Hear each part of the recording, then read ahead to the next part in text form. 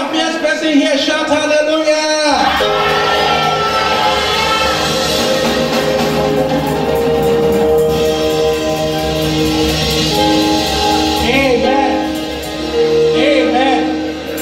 Praise the name of the Lord. Please, I want everybody to concentrate with what we are doing here, please. Please, let's concentrate with what we are doing here. Amen.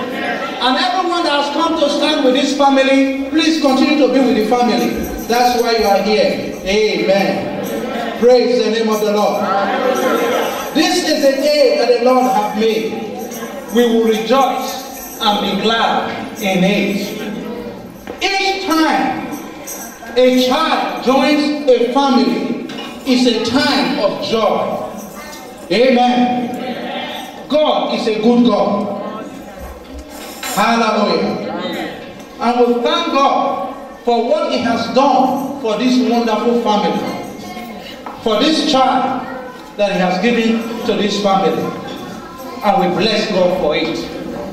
Hallelujah. So please, I crave your indulgence, and your support and your cooperation, even as we dedicate this child, because it's very, very important.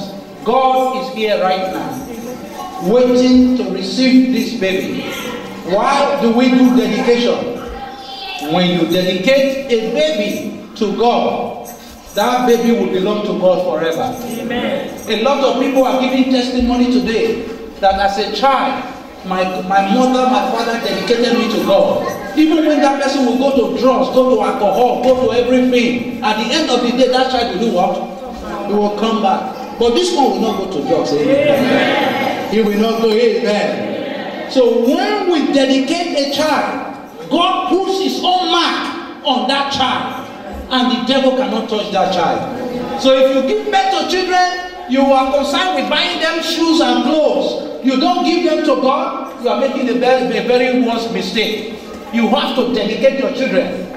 Amen. In this world, there's no demilitarized zone. There's no sitting on the fence.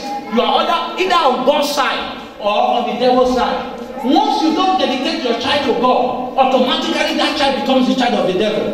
It's automatic. Amen. Praise the name of the Lord. Amen. Oh, praise Jesus. Ooh. Hallelujah.